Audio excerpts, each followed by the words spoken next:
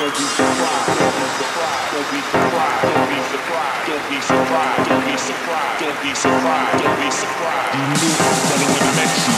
You knew I was better when I met you. You knew I was better when I met you. You knew I was better when I met you. I'm Geronimo from SiriusXM. We are a subscription radio service, for those of you that don't know. Hopefully you have the service. And this is Team Hardwell. I'm going to introduce everybody. To my left and to your right is a guy by the name of Hardwell. We have a round of applause for Hardwell. Now, I've known Anna for a long time. She manages Hardwell. She does many different things. And I just found out today that the K at the beginning of her name is not silent. So this is Anna Knopp. And by the way, besides managing Hardwell, she also has the Anna Agency and Sorted Management, also an integral part of Revealed Recordings. And what don't you do? I mean, you do a lot. Next to her is a gentleman by the name of Paul Morris, who is founder of AM Only, president and CEO as well. So glad that, that Paul is here and part of the team as well. This guy keeps everything in control, I hope. Try to. Manny Zalea, who is Hardwell's tour manager, and he's with him all the time. We'll find out how much in a little bit. Sebastian is manager, Revealed Recordings, also an artist manager for the company. And, oh, he's all the way in the end. Sorry about that, Justin. And Justin Lubliner is head of publicity for this team. He does several different things within the industry, but he's also a major part of Team Hardwell. Can we have a round of applause for everybody up here?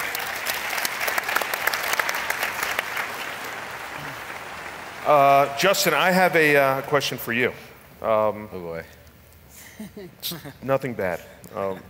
So how long have you been a part of this team? I think we're coming on 2.5 years now.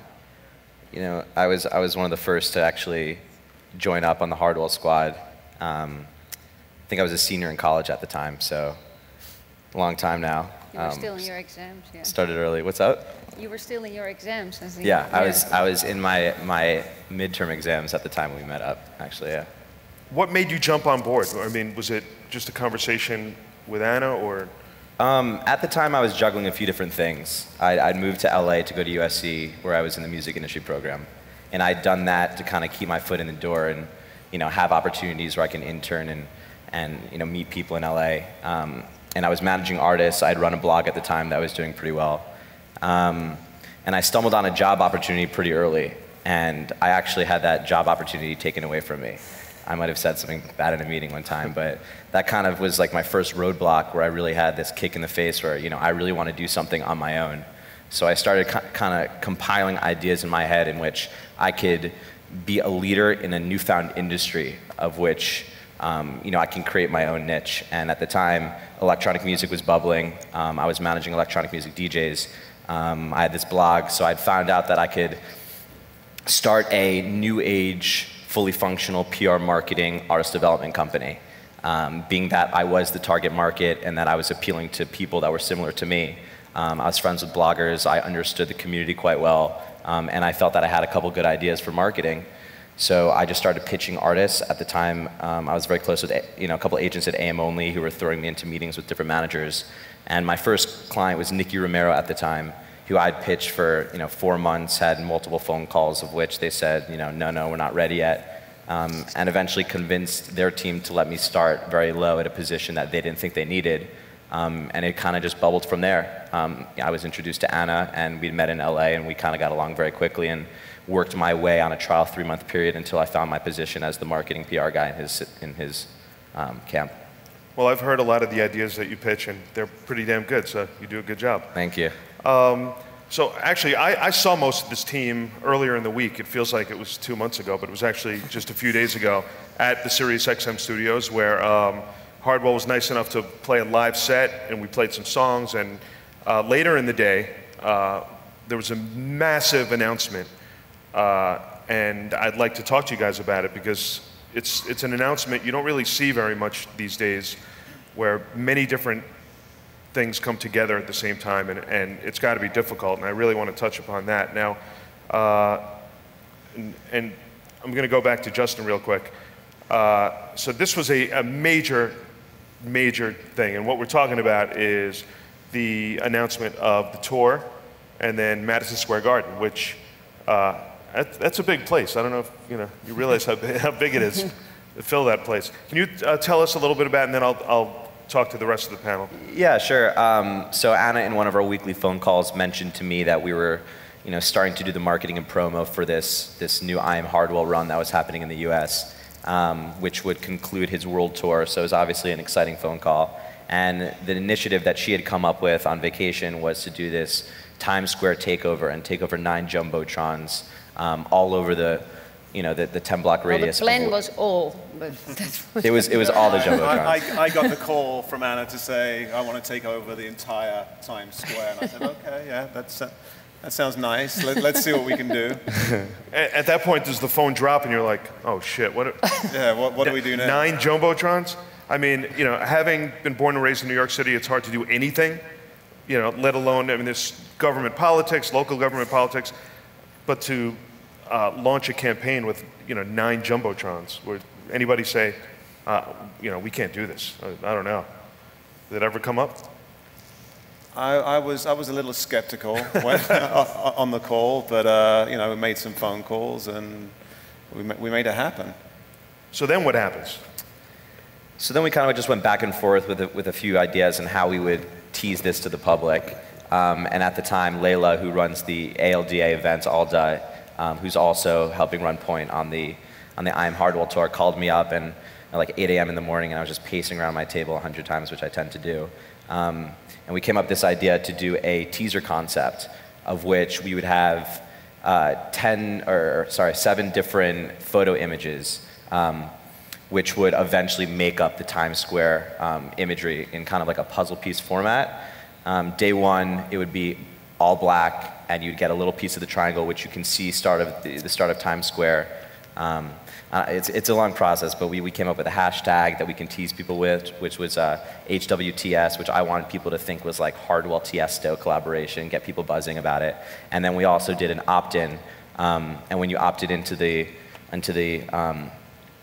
opt-in, you were to get an email when the announcement happened from Hardwell personally that gave you a pre-sale code of which you'd be able to buy tickets beforehand. So we teased this whole thing over 7 days, and we were talking to a lot of the blogs. I called them up and got them really involved in the process, like, hey, don't tell anyone, but we're doing the secret announcement in Times Square. We appreciate if you cover it. And then day of, we had them all come out, write stories about it. Robbert was doing a ton of interviews with Sirius and MTV and Billboard, and we kind of just made this beautiful Times Square takeover, a worldwide story, which ended up being a really cool thing. We got tens of thousands of email addresses, a bunch of opt-ins, which is very nice, and a worldwide community buzzing about a concept that we were super excited about. Now then, who goes to this gentleman right here and says, this is what we have planned? When did you hear it? I think when Anna called me with the whole idea, we're going to take over Times Square, I was like, okay, let's do it. And I think it was the same as Paul, a bit skeptical in the first place when I heard it, but well, we did it, and I think it was a great way to announce the North America tour. So it's the I Am Hardwell tour. Can we talk about what cities you'll be in? Yeah, definitely. Well, the I Am Hardwell tour has been going great. We did over 20 different countries. Every single show was sold out so far, and we waited really long to come to North America just to make the buzz bigger. And now we announced 7 cities: San Francisco, LA, Chicago, Miami, Toronto, Vancouver, and we're closing this world tour with the Madison Square Garden, which was always a dream for me to ever do my own concert in. And well, dreams can come true. Yeah, I mean that's at least I think it holds over 20,000 people. I mean that's a lot of people. It is a lot of people, definitely. Yeah. You just take a deep breath. You're like, uh-oh, what am I getting myself into? But you've played before, 100,000 people, whether it's here in Vegas or worldwide. I mean, anything nerve-wracking about playing at Madison Square Garden for you? Definitely. Well, I think Madison Square Garden is the venue of the world still, Like all the big artists in the world, even the pop artists, singers have performed there. So as an EDM artist, especially as a DJ, to come there and do your own concert, it's something really rare, you know. If people have seen the Swedish House Mafia documentary, they said exactly the same, you know. Nobody could have managed it like 4 years ago that like an EDM act will ever fill up Madison Square Garden, and now we're doing it. So I guess about 2 months ago on Sirius XM on Electric Area, we launched a daily show with Hardwell. And a lot of work goes into it, and a lot of it falls on Sebastian's shoulders. Tell me about what you do. How do you prepare for that show? How do you pick the music when he's traveling all over the world? And also, you need to record, and you need to get him in the studio. How do you do that? Yeah, we have like every week we have a new release on Revealed, so it's pretty easy to get this playlist done for Sirius XM. Every week we have a new release. Sometimes we have a Miami sampler or a festival EP. And most of the tracks on Revealed Radio will be a selection of his radio show, Hardwell on Air. And then we will pick the best tracks of this week, and then we put them through Sirius XM. And every Monday or Tuesday we have a call with Robbert, and then we will say, okay, what kind of tracks do we have for this week, for Hardwell on Air, and what kind of tracks do we select for Revealed Radio. And that's how the playlist will be built, and every week we have new tracks, new releases. And yeah, we try to upload, to give them like new tracks from Revealed before they got released on Beatport. So I think that's a great addition for the show. Yeah. Well, selfishly, I like it because we get to play new music before anybody else. But you ever have a hard time finding this guy? Is that where Manny comes in? Yeah, well, we have a great demo pool on our website. People can upload their demos, and we get over 5,000 demos a week. And not many people know this, but we listen to every demo. We have like we have a team of people who are listening to every demo. And yeah, Robert's got a lot of tracks as well from the biggest DJs. And then he's forwarding these tracks to us, to the rest of the team, from me and Matthijs. And then we say, yeah, we want to sign this or not, or we're going to discuss it like every week, like on a Wednesday. And then, yeah, so we get a lot of music. So it's really easy because we're the leading, one of the best-selling labels on Beatport. So everyone wants to release on Revealed. So it's really easy to get the music. So Manny, how do you keep an eye on him? Well, I don't sleep. That's the key right there. Try to make sure that he gets his rest, doesn't drink too much. That's the hardest right there. And especially when Tiesto's in the building, you gotta watch out for the Jaeger, and just make, you know, it's a hard job, but it's worth it though. Hardwell's a good guy, and he's driven, really driven. And so it pushes me to want to make sure I look after him well. Is there ever a time you're like, oh please, Hardwell, not again, just I just need to rest? Sometimes, but you know what though, plenty of time to sleep when you die. I always tell him. So when he's going all in, he's going in for a long night. I know he lets me know beforehand, Manny, tonight it's on. So I already prepare myself mentally that it's going to be a long night of Jaeger shots all night. Is it on tonight? It's on tonight. It's on tonight. It's on tonight. And it's on tonight. I was already warned when I woke up this morning. Yeah. So in other words, we need to keep Tiesto far away from this guy. Please, please. Remember that. Paul, we were talking a little bit about your relationship with Hardwell backstage, and you play a major role in the bookings, and you've been part of this team for quite some time as well. Not too long ago, and it's common knowledge now, it's been widely talked about, Hardwell being chosen as the #1 DJ in the world, according to DJMag.com, which is really an unbelievable accomplishment for a guy. I think you were still 25 when that came through, and you're now 26. Is that something that, Paul, that you saw in the radar? You saw that straight ahead coming? I think you could feel it coming. I mean, there was just an underlying something, like his socials were out of control. You could look on Facebook and you see the amount of people talking about him, and yeah, I really actually did feel it coming.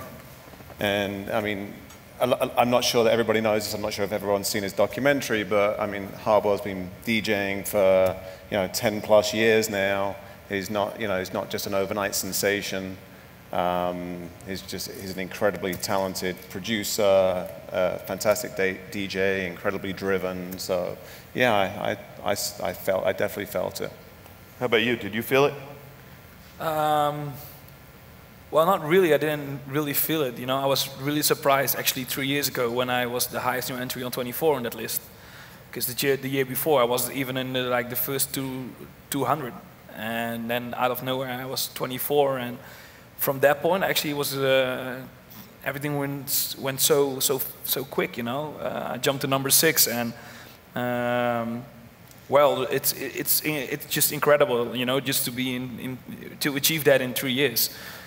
Like Paul mentioned, I've been DJing for over 10 years, but to come to enter a list 3 years ago, and within 3 years you jumped to a #1 position. The only DJ who ever did that was Tiesto. So that's, well, I didn't feel it. Well, for some reason we saw it coming, but there was more like on the socials, when we uploaded my live set from Ultra Miami. It had over like 1 million views in like 2 days, and if you compare that at that point to the other DJs, they were not just over 100,000. So the engagement and the dedication of my fans is just still it's incredible, even on my socials. And the only way where we actually saw it coming was on socials and by the engagement of the fans. Your fans scare me in the fact that they're so dedicated, and there's so many of them. For SiriusXM, at the end of 2013, we polled our fans and our listeners who they felt was the #1 DJ, and without a doubt, you were #1. But the socials were through the roof. It was just like nothing I'd seen before, and I was like, if Hardwell tells these people to kill me, I'm dead. I mean, they're like an army. There's power in numbers, without a doubt. So I guess I answered my own question about selling at Madison Square Garden, because I think you just have to send out a tweet, and that's it. With a link. Hardwell was in Times Square the other day for the announce, and he was in the M&M store doing an interview, and a fan saw him in there, tweeted, and next thing you know, there are 400 Hardwell fans there. It was scary. And the security in the store didn't know what was going on. So we know that Hardwell fans are fast too, And very engaged on social media. Yeah, they really, really are. That's what I noticed. Not to knock any other DJs or producers, but massively active. I mean, and global, which is really amazing. I almost feel like you're equally as popular, if not more, in the United States as you are in Europe, and you're wildly popular overseas as well. So congratulations. And we're sitting underneath the EDMBiz banner here, and I know you mentioned in an interview that sometimes you're not all that comfortable with the term EDM because it sort of narrows things. Well, I think the reason why I always say that is because I'm from overseas. I'm from Europe, and we have dance music, house music, whatever you want to call it. And I'm still playing house music, dance music, whatever you want to call it. And I like the term electronic dance music because it is electronic dance music. But in America, if you say electronic dance music, it's a really dirty word now, because everybody's thinking about the generic Billboard, big room, whatever you want to call it, sound, and like the sellout sound of the sellout word for DJs now. That's EDM, and actually it's just a term for a genre, and that's dance music, and that's why I always call it dance music. And even I'm not like a genre guy, I don't play progressive music, I don't play big room music, I don't play electro, whatever I want to play, I play hardwell music. That's what I always say. And well, yeah, the term EDM, I don't know. For some reason, I think it's just the media, that made it a dirty word, and I just prefer to call it dance music. You're obviously, you have your own opinion, very strong, and you say it well. And as managing him, is there ever a point where you're like, oh no, because he does have his own strong opinion. No, I think always everything he says, he makes it happen. That's the nice thing. I really enjoy working with him. I mean, I remember last year we did, was it last year, Governor's Island? Yeah. And then he said, yeah, next year we do Madison Square Garden. And I was like, okay, we have to make that happen. It's going to happen, and that's always with Robbert. He says something and he sets goals for himself and for us too. And yeah, we always reach them. Yeah. So, you know, as far as the touring, and you tour a lot. As a matter of fact, you just played the Dominican Republic last night, or yeah, last night. So you flew in today. You get to sort of, you know, rest for a couple of days here in Vegas, but you're still working, and then you fly out again. I mean, when do you have time to rest? And because you're also producing, and you're a label executive, and you wear a lot of hats. When do you rest? Not that much, actually. Well, but it's the thing is, people always ask, you're always working, but on the other hand, I'm never working. I never worked in my life because I'm still doing what I love to do. And you know, my daily schedule is I wake up, I check my emails, do my emails. The first call is always with Anna or with Seb, you know, talking about revealed recordings, the demos, yeah, just checking all the new music, stay up to date with the blogs. Well, and actually the next thing is entering the plane again, working on my own songs, working on a remix deadline, have to play the same night, and the day starts over again. So yeah, now I'm in Vegas for like 3 days. I'm flying straight back home on Saturday. And well, I only have Sunday and Monday to work on my album, and Tuesday starts my Ibiza residency. So that's actually how it goes. Because yeah, at this point I told my fans that they can expect an artist album this year. And normally I was used to release like 4 singles over the year, and now I have to make out of nowhere like 12 songs or 13 songs in a couple of months. And I really enjoy doing this, but well, it takes a lot of time, you know, and a lot of pressure. But yeah, for rest, no, there's no time for rest. Well, just don't tell your fans to kill me. That's all I'm concerned about, because they're tough. You know, I'd like to talk a little bit about the fact that there are very few DJs that are touring successfully that are hit the age of 40 and above. And the hip-hop artist, actor, Ice Cube once said that hip-hop is a young man's game. And you know, a lot can be said for electronic music as well. Do you see yourself keeping up the schedule in 14 or 15 years, or you can't even think about that now? I really enjoy doing it. And as long as I enjoy what I'm doing, I will be around. Well, I hope to be around then. You know, I'm a music lover, I love to DJ, I always DJed my whole life, so I will never give up DJing. But maybe, yeah, maybe I will, I don't know, maybe in a couple of years, let's say 10, 15 years, I will decide to, you know, do only like the bigger festivals or, well, the more important gigs, and focus me more on the label, managing all the other artists as well. Because, yeah, besides revealed recordings, also like small part of the management for Danik and Dyro and all the guys. So you know, I like working with all those new artists as well. And I don't know where it's going in 10 years. So far, I really enjoy, you know, being in Hardwell and touring all around the world. We talked a little bit before backstage also about the fact that my perception of this team is that it's really all about family, and that's why it's very successful. Anna has 2 daughters. Paul's married with children, and I've actually seen Paul's family at, you know, different festivals, his wife included. Do you guys believe that that's key to success with at least with Team Hardwell, Anna? Well, it takes a lot of time, you know. I mean, we work 24/7, so your family needs to be part of that, because otherwise you won't see them. They don't understand. So yeah, I mean, when Robbert is in Amsterdam, he passes by the house, he knows my daughters. My husband works at my company now. And I think that makes it all a lot easier and more organic.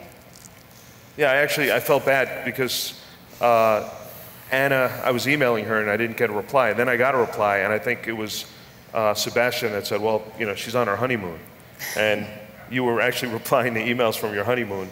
Yes. But you know, it's great that your husband understands. Yeah, I mean, I might be on honeymoon, but if I stop emailing for like a week, that doesn't help. Everything evolves so fast and goes so fast. It doesn't work if you just go off the radar for a week.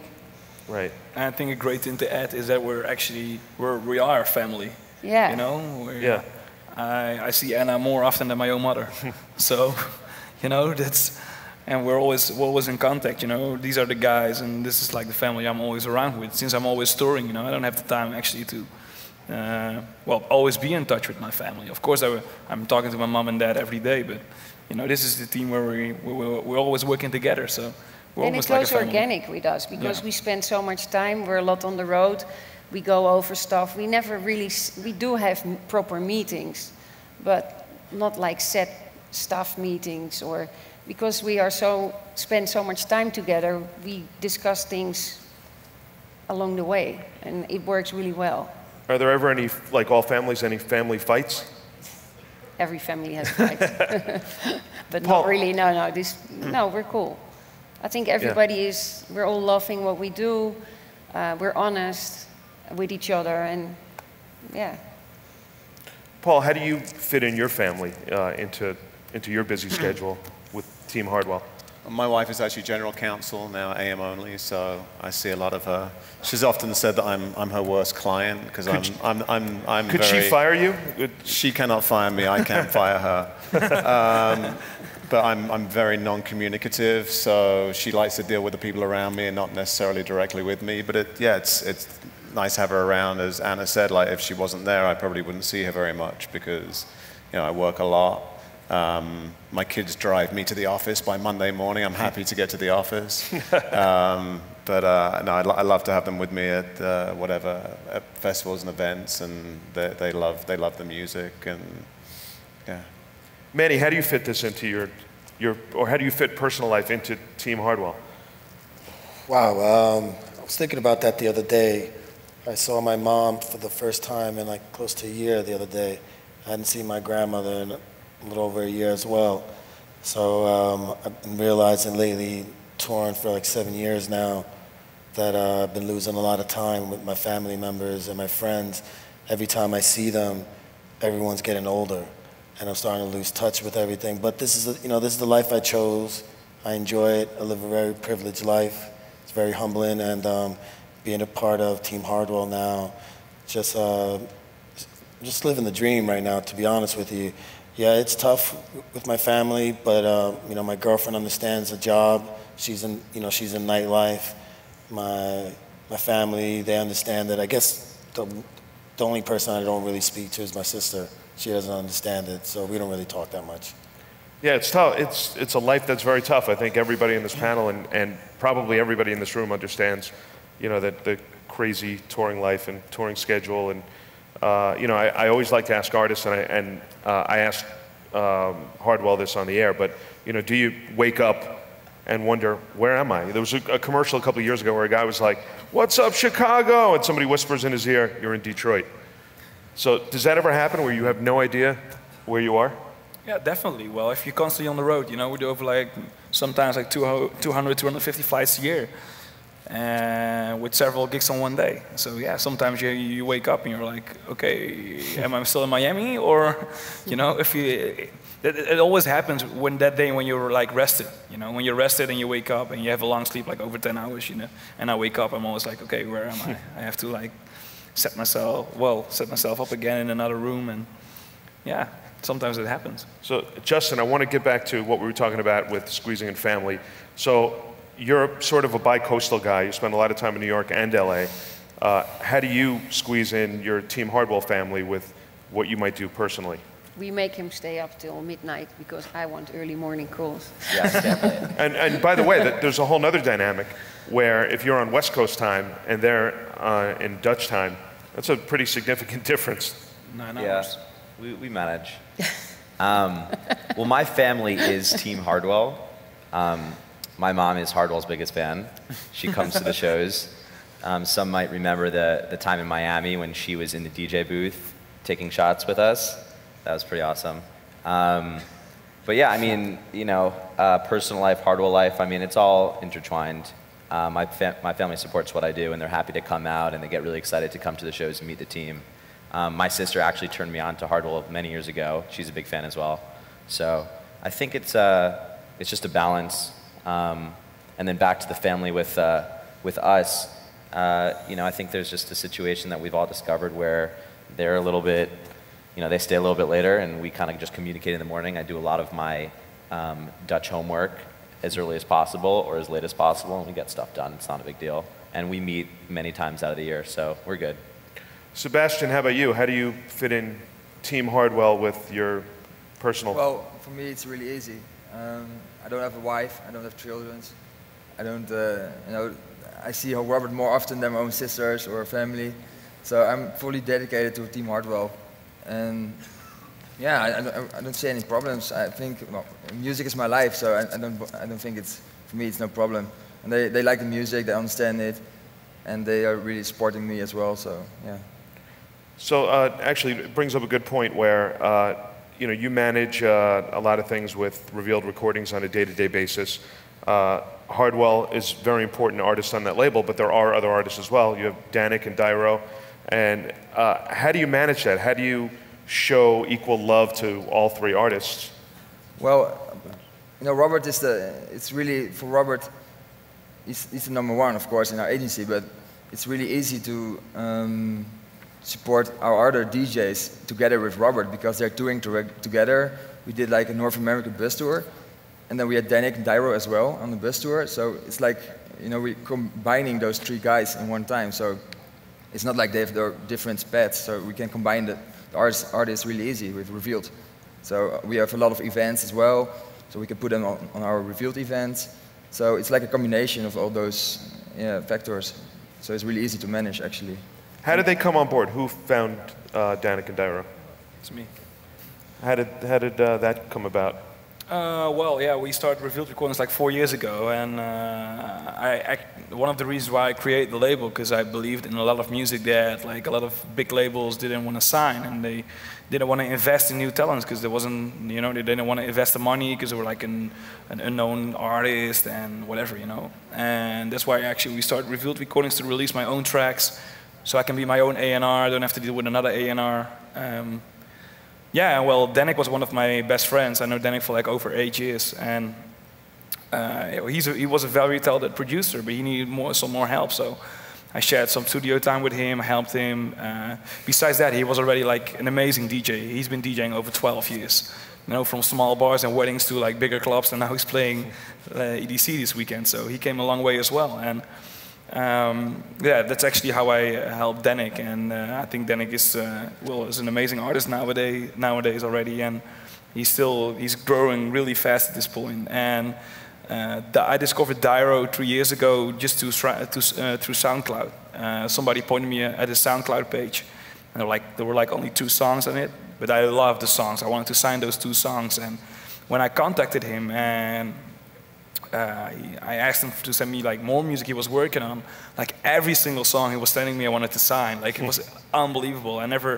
It's hard. Like in every how you said it, that only happens like once in like 3 years that one artist just comes up with like only like really good songs. Normally they make one good hit and the second song sounds exactly the same as the first one. And that was not in the case of Dyro. So yeah, when I actually met Dyro, we became really good friends. He's a super nice guy as well, and well, he got really good. He gets along with Danik as well. So for some reason, we started to tour together, and well, people call us like the Revealed House Mafia or something, because we're like the main faces of Revealed right now. And well, it's fun, you know. We're touring together, and if it comes back to the management point, music-wise, it's just Danik, Dyro, and me who are just share music as friends, ask each other about an honest opinion, what they think about the songs, and I think that's how it should be. You know, we're just having fun making music, and as the song is done and the product is done, then Seb comes in, and you know, even Justin with the marketing plan and everything, and that's how actually it goes with Revealed. Well, it's interesting because that's when the whole team Hardwell kicks in. Because, like you said, it then goes to Seb. At what point does it go to Anna where she would say, yeah, I like this, or I don't? Oh, all the time. But Anna, yeah, all the time. But that's because Anna's almost, she's always there. Like literally, when I'm on the road, she's there as well. And when I start working on a song, she's hearing the progress. So. You know, it's not that I finish a song and send it to Anna like in a final state. She heard that song already like over 1,000 times, and Yeah. It's great to see things grow, you know, to hear a song when you hear a few beats and then in the end, yeah, it's really good. That's actually how it goes, you know. Anna is more on the, yeah, really the management side, and if it comes to Revealed, it's yeah, Sepp and me who are actually responsible for the music and the releases. So it goes into Anna's hands, and then at that point, do you handle all the business, or then you hand it off to somebody else, Anna?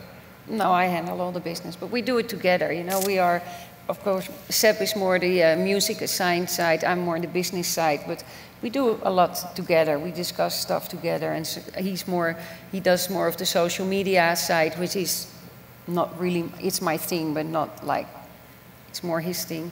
So, yeah, we have divided that, but we work on stuff together, yeah. So you're a very humble person, but before Hardwell, you had a hugely, wildly successful career, also in the music industry. Can you talk a little bit about some of the things you did before you met Robbert? Well, way back, I was general manager of the Amsterdam Dance event, and when I started there, it was like a proper fair with stands. And I was like, okay, this is not really dance music. So we turned it into what it is now today.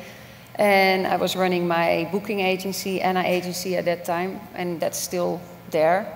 Anna Agency is Hardwell's booking agency. It's the agency of Danik, Dairo, Nicky Romero, and some more artists. But after like 4 years ago, I felt like I wanted to grow myself. I wanted to do more than only running the bookings, and I was already doing some management stuff, but I wasn't assigned to do it, and that kind of clashed. So I started Sorted, and now I'm more, my day-to-day stuff is the management, and I'm still involved with Anna Agency. We're in the same building, in the same room actually, so it works really well together, having the agents and the managers in one room. Yeah. How did you get into it, Manny? How I got into tour management? Yeah, into the business and tour managing. Maybe like 6 years ago or so, Eric Murillo reached out to me and he asked me one night when I walked out of the Crazy Horse here in Las Vegas if I wanted to be his new tour manager, and I had no idea what tour management meant. I mean, I managed some nightclubs and some bars and restaurants, and then he's like, you know what, I'll show you the ropes. And I was with him for about 5 years, 5.5 years, and then last year I retired working with Eric in October on a Friday afternoon, and on Monday morning at 9:50 in the morning, Anna called me and said, would you like to work with Hardwell? And he wasn't the #1 guy yet, but I know who he was. And I said, sure. And then like a month later, he became the #1 guy. And I was like, wow, I'm pretty lucky right now. Worked with Eric Murillo, a legend, and then now working with another legend. So I've been very lucky. I'm bringing you with me to the blackjack table. I'm actually good luck sometimes. How about you, Justin? I know you touched on it a little bit, but what keeps your passion going? How do you mean? For the business and for the travel, and it's not always fun and games. It could be very stressful. Yeah, I mean, I've always considered myself a very driven person. I'm always striving to achieve a bit more, and every business opportunity for me is a path to something greater. And this has been a situation where it's continued to grow. From the start, it was experimental, it was trial, and now every day my position in the company gets a little bit more advanced. But like you touched on it before, it's a family situation, and I feel like I'm a big part of the squad, and I get to make decisions on the team's behalf, which empowers me and makes me feel like I'm doing a good job, and my work is worthy, and that's kind of what keeps me going in the morning. It's not about a dollar amount, it's not about power, but it's about achieving goals, and seeing something from the beginning to an execution point is the most fulfilling thing to me. It's not anything more than achieving a goal that wakes me up in the morning. And I'm a very low-key person. I try to stay, under the radar, but if you do a good job, success shows, and you can keep quiet, and that's what makes me happy. So that's kind of what keeps me passionate. So, a lot of people here in the audience are, within the industry, maybe some up-and-coming emerging artists, producers. Now, Sebastian, as the label guy, what can you tell people and potential artists, people that are that want to be the next Hardwell? What advice can you give them? It's all about music. You have to focus on music. Like, don't spend too much money and time on your social media. Just focus on your production.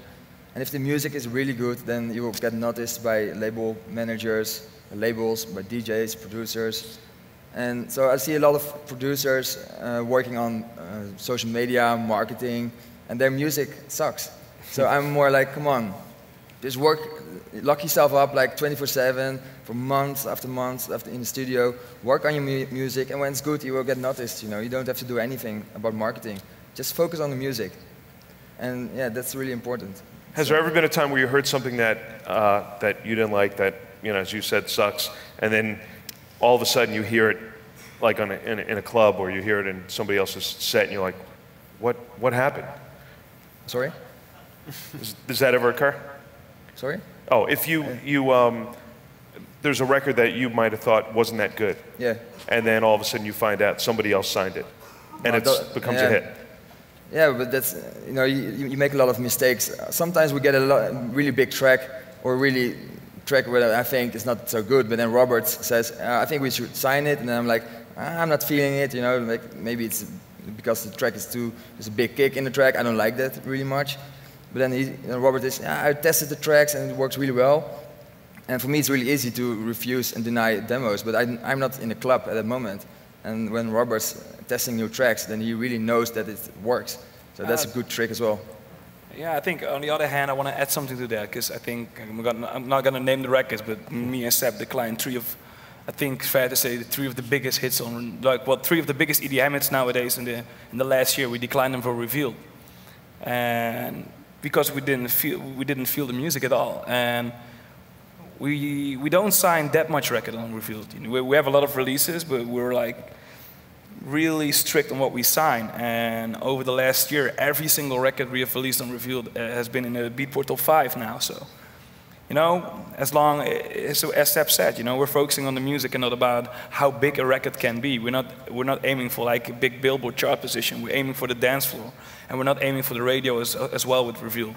We're like a DJ label. We're aiming for. The only thing we want to do, if you look up the latest Revealed releases, the Revealed releases are always like played by 80% of the major DJs. And that's a good thing, and that's what we're aiming for. We're focusing on DJ music and not about like making a big radio hit. It's funny, if you talk to any young emerging DJs or even established guys, the one thing that they do say about you is that, besides the fact that they say you're a nice guy when they've met you, but they also say that you're a DJ that will play a record in your set and that no one else has played, and give the opportunity to some other guys. So that says a lot. That says a lot for I think there's always a place for good music, And you come in, it starts the story over again. That's why we start Revealed, I want to show the world what I think and what Seb thinks, and what we think with Revealed, what good music is. And yeah, and I don't know. I have the opportunity to promote every record in my sets, and that's what I always do. I always try to come up with exclusive sets with exclusive music, because I don't want to play like the same sets as all my other colleagues. And well, with my own label, I think that's a great way to give exposure to the new music. So I oversee a bunch of different music channels on SiriusXM. I also host a daily radio show on BPM. At 7 a.m. Eastern every day, and I asked my listeners if they had questions for the panel, and they gladly sent them along. Since we're uncensored, I actually had to edit out the bad questions, the dirty questions, because I don't want to disrespect these guys. But I'd like to ask, Angela from Houston, Texas, would like to know from Anna what else you would be doing in this business what else would you be doing if you weren't in this business? What else? Wow. I guess it's a hard question because it's all you've known in your Yeah, and I professional love life. music. I remember when I was like a kid, when I was like 5 years old, from my pocket money, I used to buy singles, you know, and I always been, when I was like 14 and I discovered clubs, that's where I was, you know, my mom couldn't stop me. So what would I do? I don't know. Fireman. Maybe some charity. Yeah, fireman. Yeah.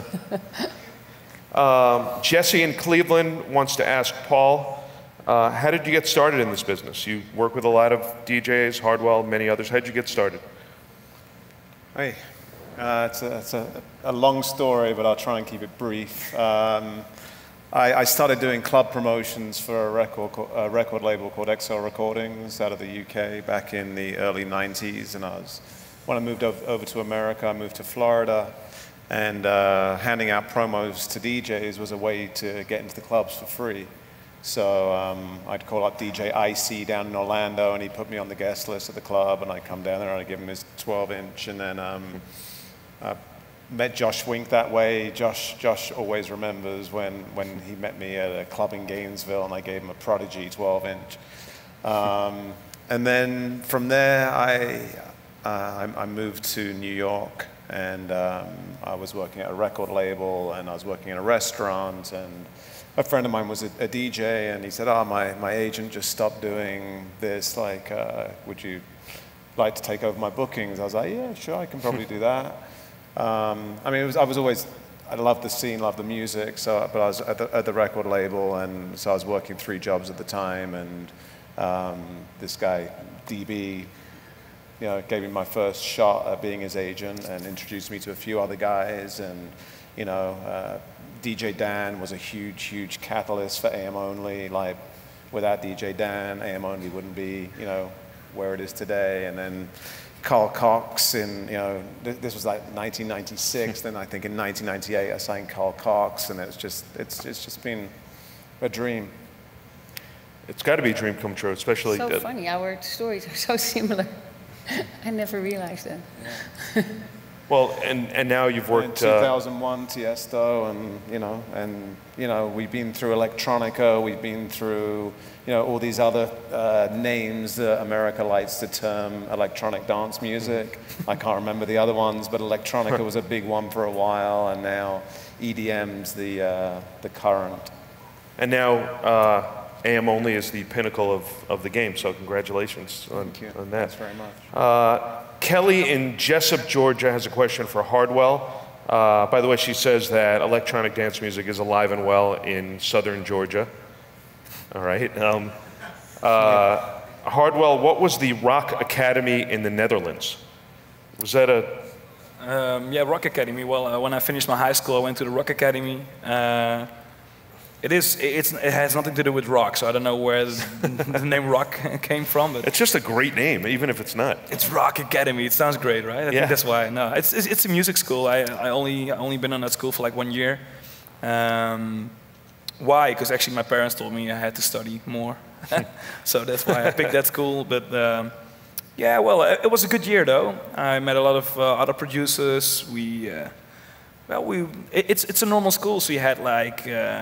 Lessons in history of music, we did even vocal coaching, producing, but also like more the business side, managing side. So yeah, I learned actually a lot from them. But on the other hand, I was signed to the first record label at the age of 14, and I started working there in a professional studio. And besides that, I was always there with all the business meetings, and you know, I was always interested in the more management side and the business side as well. And yeah, well, after all that experience, I quit the school within a year, and you know that's actually the point when I decided to start Revealed Recordings.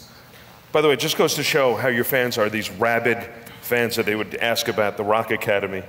That's pretty intense. I think it came from the documentary, though. Oh, okay. Yeah, all right. I don't know. This question is for Justin from Mike in Brooklyn. What are some examples of really brilliant marketing plans in EDM that you've seen? Put me in the spot, Geronimo. Investing a lot of money in Facebook likes. All right. One of my close friends, this is outside of Hardwell, right? It's just in EDM in general? Yeah, well, I guess they said, within electronic music. Okay, so one of my very close friends, Jake Udell, I got to give the guy credit. He's a very, very bright mind. He had signed this artist called Zoo, and he told me when he first met with the guy, he asked him a question. I do this with all my new clients, and the question was, tell me what differentiates you from every other artist in music right now, and that's how I'm going to build this story around you.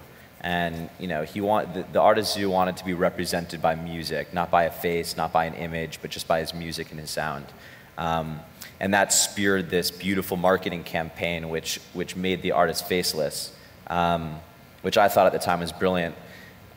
He'd created this Outkast remix, and what they did is they blasted it out on the internet as an unfaced, unnamed song.